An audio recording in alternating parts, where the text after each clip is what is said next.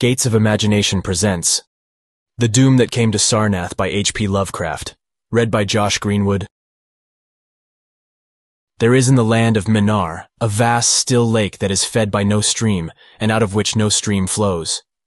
10,000 years ago there stood by its shore the mighty city of Sarnath. But Sarnath stands there no more. It is told that in the immemorial years when the world was young, before ever the men of Sarnath came to the land of Mnar, another city stood beside the lake, the grey stone city of Ib, which was old as the lake itself, and peopled with beings not pleasing to behold. Very odd and ugly were these beings, as indeed are most beings of a world yet inchoate and rudely fashioned. It is written on the brick cylinders of Cadatharan that the beings of Ib were in hue as green as the lake and the mists that rise above it, that they had bulging eyes, pouting, flabby lips, and curious ears, and were without voice. It is also written that they descended one night from the moon in a mist, they and the vast still lake and grey stone city Ib. However this may be, it is certain that they worshipped a sea-green stone idol chiseled in the likeness of Bokrug, the great water lizard, before which they danced horribly when the moon was gibbous. And it is written in the papyrus of Ilarnek that they one day discovered fire, and thereafter kindled flames on many ceremonial occasions. But not much is written of these beings, because they lived in very ancient times, and man is young, and knows little of the very ancient living things. After many eons, men came to the land of Mnar, dark shepherd folk with their fleecy flocks, who built Thra, Ilarnek, and Cadatharan on the winding river Ai. And certain tribes, more hardy than the rest, pushed onto the border of the lake and built Sarnath at a spot where precious metals were found in the earth. Not far from the grey city of Ib did the wandering tribes lay the first stones of Sarnath, and at the beings of Ib they marveled greatly. But with their marveling was mixed hate, for they thought it not meet that beings of such aspect should walk about the world of men at dusk. Nor did they like the strange sculptures upon the grey monoliths of Ib, for those sculptures were terrible with great antiquity. Why the beings and the sculptures lingered so late in the world, even until the coming of men, none can tell. Unless it was because the land of Mnar is very still and remote from most other lands both of waking and of dream. As the men of Sarnath beheld more of the beings of Ib, their hate grew, and it was not less because they found the beings weak and soft as jelly to the touch of stones and spears and arrows. So one day the young warriors, the slingers and the spearmen and the bowmen, marched against Ib and slew all the inhabitants thereof, pushing the queer bodies into the lake with long spears, because they did not wish to touch them. And because they did not like the grey, sculptured monoliths of Ib, they cast these also into the lake, wondering from the greatness of the labor how ever the stones were brought from afar, as they must have been, since there is naught like them in all the land of Mnar, or in the lands adjacent. Thus, of the very ancient city of Ib was nothing spared save the sea-green stone idol, chiseled in the likeness of Bokrug, the water lizard. This the young warriors took back with them to Sarnath as a symbol of conquest over the old gods and beings of Ib, and a sign of leadership in Mnar. But on the night after it was set up in the temple, a terrible thing must have happened, for weird lights were seen over the lake, and in the morning the people found the idol gone, and the high priest Taranish lying dead, as from some fear unspeakable. And before he died, Taranish had scrawled upon the altar of chrysolite, with coarse shaky strokes, the sign of doom. After Taranish there were many high priests in Sarnath, but never was the sea-green stone idol found. And many centuries came and went, wherein Sarnath prospered exceedingly, so that only priests and old women remembered what Taranish had scrawled upon the altar of chrysolite. Betwixt Sarnath and the city of Ilarnek arose a caravan route, and the precious metals from the earth were exchanged for other metals, and rare cloths and jewels and books, and tools for artificers, and all things of luxury that are known to the people who dwell along the winding river Ai and beyond. So Sarnath waxed mighty and learned and beautiful, and sent forth conquering armies to subdue the neighboring cities, and in time there sate upon a throne in Sarnath the kings of all the land of Mnar, and of many lands adjacent. The wonder of the world and the pride of all mankind was Sarnath the Magnificent. Of polished desert-quarried marble were its walls, in height 300 cubits and in breadth 75, so that chariots might pass each other as men drave them along the top. For full 500 stadia did they run, being open only on the side toward the lake, where a green stone seawall kept back the waves that rose oddly once a year at the festival of the destroying of Ib. In Sarnath were 50 streets from the lake to the gates of the caravans, and 50 more intersecting them. With onyx were they paved, save those whereon the horses and camels and elephants trod, which were paved with granite. And the gates of Sarnath were as many as the landward ends of the streets, each of bronze, and flanked by the figures of lions and elephants carven from some stone no longer known among men. The houses of Sarnath were of glazed brick and chalcedony, each having its walled garden and crystal lakelet. With strange art were they builded, for no other city had houses like them, and travelers from Thra and Ilarnec and Cadatharon marveled at the shining domes wherewith they were surmounted. But more marvelous still were the palaces and the temples, and the gardens made by Zocar the olden king. There were many palaces, the least of which were mightier than any in Thra or Ilarnec or Cadatharon.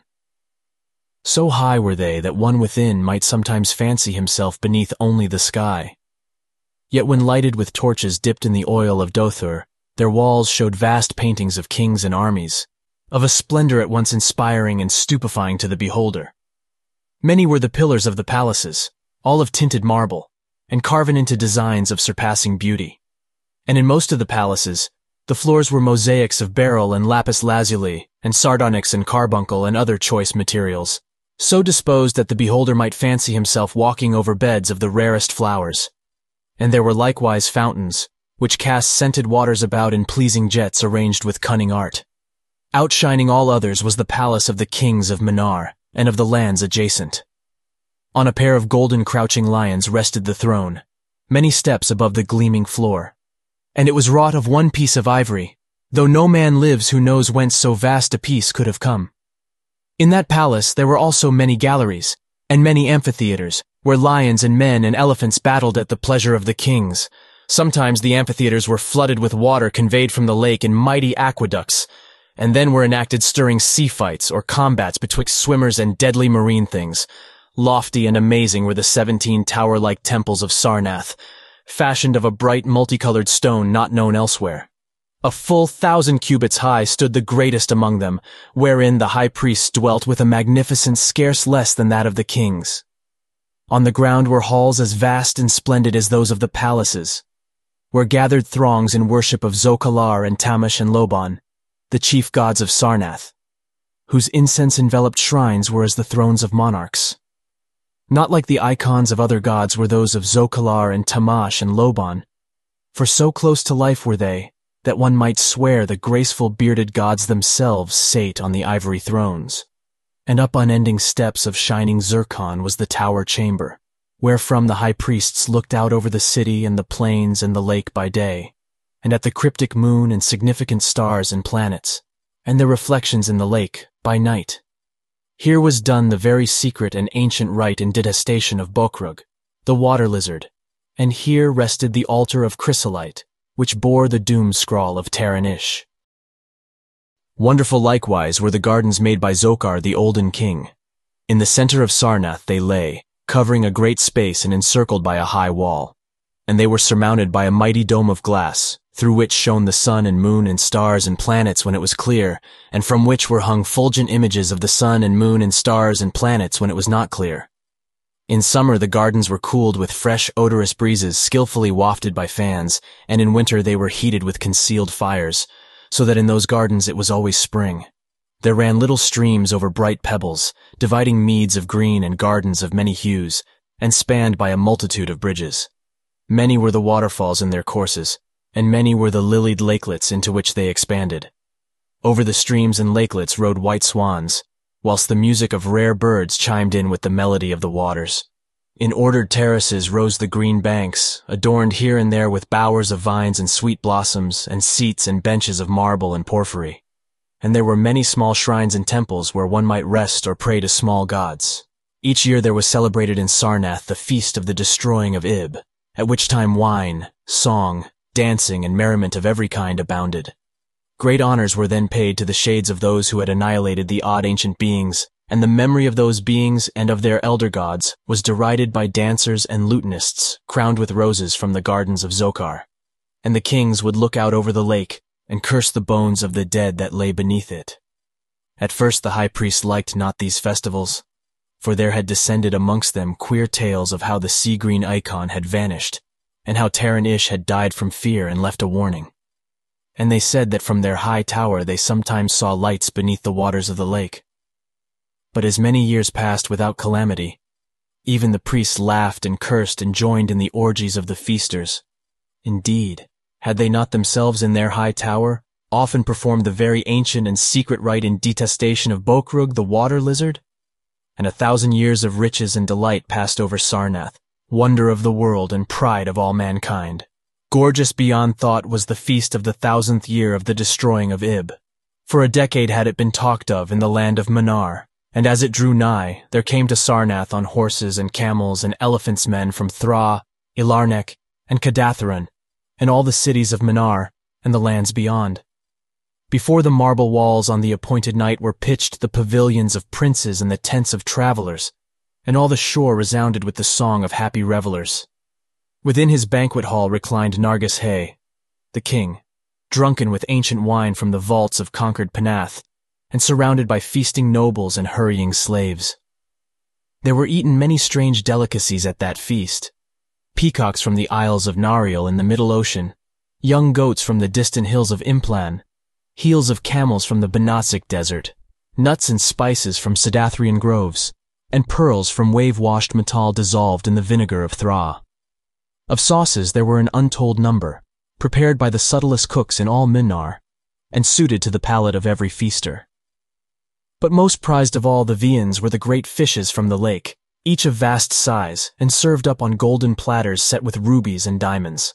Whilst the king and his nobles feasted within the palace and viewed the crowning dish as it awaited them on golden platters, others feasted elsewhere. In the tower of the great temple the priests held revels, and in pavilions without the walls the princes of neighboring lands made merry. And it was the high priest Naika who first saw the shadows that descended from the gibbous moon into the lake, and the damnable green mists that arose from the lake to meet the moon and to shroud in a sinister haze the towers and the domes of fated Sarnath.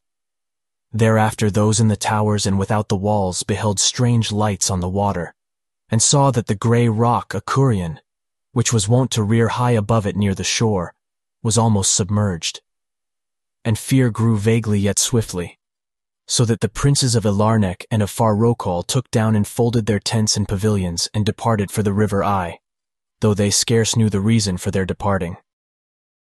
Then, close to the hour of midnight, all the bronze gates of Sarnath burst open and emptied forth a frenzied throng that blackened the plain, so that all the visiting princes and travelers fled away in fright. For on the faces of this throng was writ a madness born of horror unendurable, and on their tongues were words so terrible that no hearer paused for proof. Men whose eyes were wild with fear shrieked aloud of the sight within the king's banquet hall, where through the windows were seen no longer the forms of Nargis-Hay and his nobles and slaves, but a horde of indescribable green voiceless things with bulging eyes, pouting flabby lips and curious ears, things which danced horribly, bearing in their paws golden platters set with rubies and diamonds containing uncouth flames. And the princes and travelers, as they fled from the doomed city of Sarnath on horses and camels and elephants, looked again upon the mist-begetting lake and saw the grey rock Akurian was quite submerged. Through all the land of Mnar and the lands adjacent spread the tales of those who had fled from Sarnath, and caravans sought that accursed city and its precious metals no more. It was long ere any traveler went thither, and even then, only the brave and adventurous young men of distant Felona dared make the journey. Adventurous young men of yellow hair and blue eyes, who are no kin to the men of Mnar. These men indeed went to the lake to view Sarnath, but though they found the vast still lake itself, and the grey rock Akurian which rears high above it near the shore, they beheld not the wonder of the world and pride of all mankind. Where once had risen walls of 300 cubits and towers yet higher, now stretched only the marshy shore, and where once had dwelt 50 millions of men now crawled only the detestable green water lizard. Not even the mines of precious metal remained, for doom had come to Sarnath. But half buried in the rushes was spied a curious green idol of stone, an exceedingly ancient idol, coated with seaweed and chiseled in the likeness of Bokrug, the great water lizard, That idol, enshrined in the high temple at Ilarnec, was subsequently worshipped beneath the gibbous moon throughout the land of Mnar. Thank you for listening. If you like our recordings, consider liking this video and subscribing to our channel so you don't miss any more audiobooks.